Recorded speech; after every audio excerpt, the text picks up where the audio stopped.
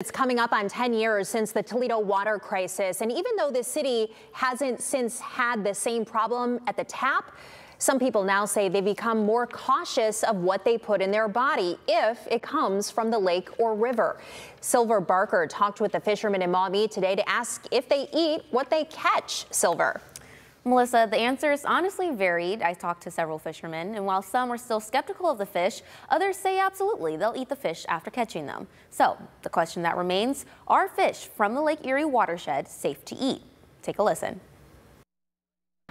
We'll go fishing and we don't keep anything just because stories you've heard about the water runoff, stuff discharged into the river, catfish being bottom feeders. We don't keep anything. Fisherman Rick Suter takes his great-grandson fishing every week, but due to safety concerns, they don't eat the fish they catch. Not necessarily the case for fisherman Keith Stiles. The American carp we've eaten before, and of course your walleye and white bass and things like that. Catfish.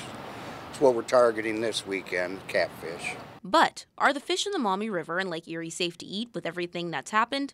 According to Travis Hartman, the ODNR's Lake Erie Fisheries Program Administrator, some of them are. Something like walleye or perch that are, really popular on Lake Erie, and of course in many of our reservoirs, saugeye and walleye are popular. They're a predator, they're eating other fish, they're low risk, generally speaking, when it comes to thinking about how contaminants work in the environment.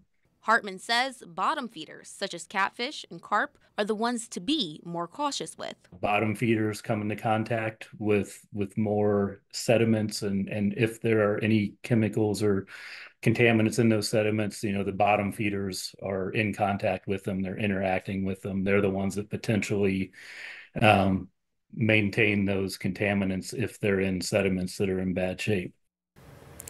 As for regularity and how often you should be consuming these fish, according to an Ohio sport fish consumption advisory released by the Ohio Department of Health, most of Ohio's sport fish are safe to eat with one meal per week. In studio, Silver Barker, WTOL 11.